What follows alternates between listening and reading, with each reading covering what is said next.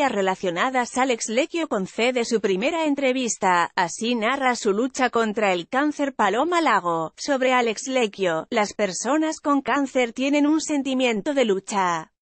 Primeras palabras de Álex Lequio tras las últimas complicaciones en su estado de salud. Hace exactamente un año Álex Lequio, 27 años, protagonizaba la portada de la revista Hola, junto a sus padres, Ana Obregón, 64, y Alessandro Lequio, 59, para hablar en primera persona de su cáncer. Hasta el momento solo se habían pronunciado al respecto la actriz y el colaborador del programa de Ana Rosa, pero de cara a las Navidades quiso ser él mismo el que mostrara su visión acerca de la enfermedad contra la que sigue luchando a día de hoy. Han pasado 365 días de aquel posado familiar frente al árbol de Navidad en el que quisieron irradiar unidad y positivismo ante el revés que les había dado la vida meses antes. Con 15 kilos menos de peso pero con la sonrisa bien marcada en su rostro, Álex dejó claro que a partir de aquel temido día en el que le diagnosticaron cáncer ve la vida con una actitud más positiva. Esto me ha hecho tomar conciencia de que pueden no pasar más trenes. Estoy intentando aprovechar y subirme a cada tren que pasa, viviendo con mayor intensidad y de manera más consciente, expresaba.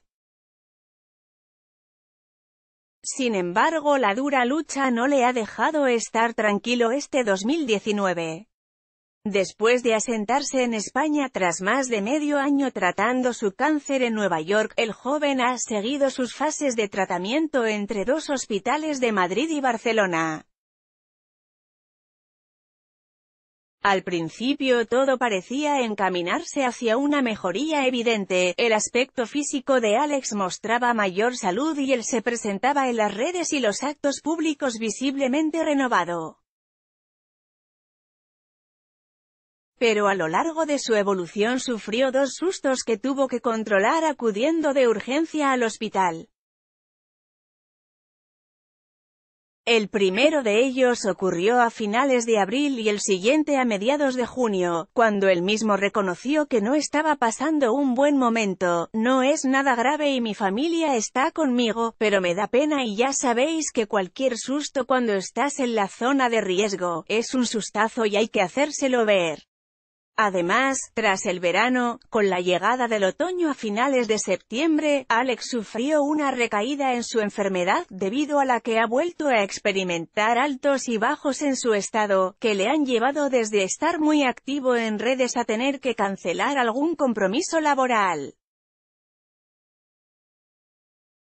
Pero a pesar de todos los obstáculos, el empresario siempre se ha aliado a las redes sociales para mantenerse en contacto con sus seguidores, y de esta forma, desde que concedió la esperada entrevista donde daba a conocer su visión personal del cáncer ha podido ir mostrando públicamente su faceta más personal y sus avances.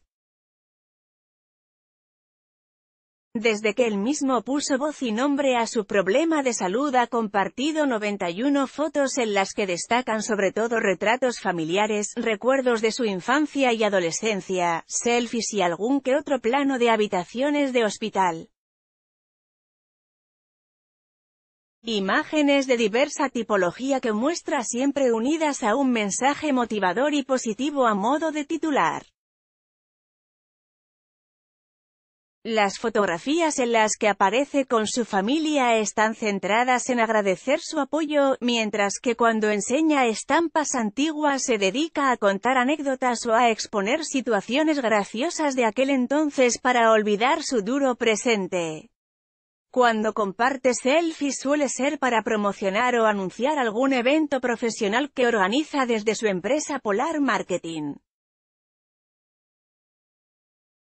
Tampoco deja de lado las aventuras del presente, y enseña en redes algunas de sus rutinas con sus perros, Luna y Bobby Puchum, o sus quedadas con sus padres.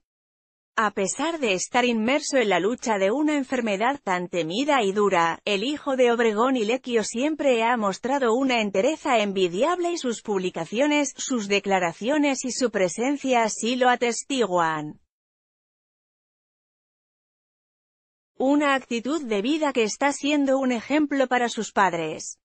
Más información: preocupación por la salud de Álex Lequio, ingresado de urgencia en el hospital.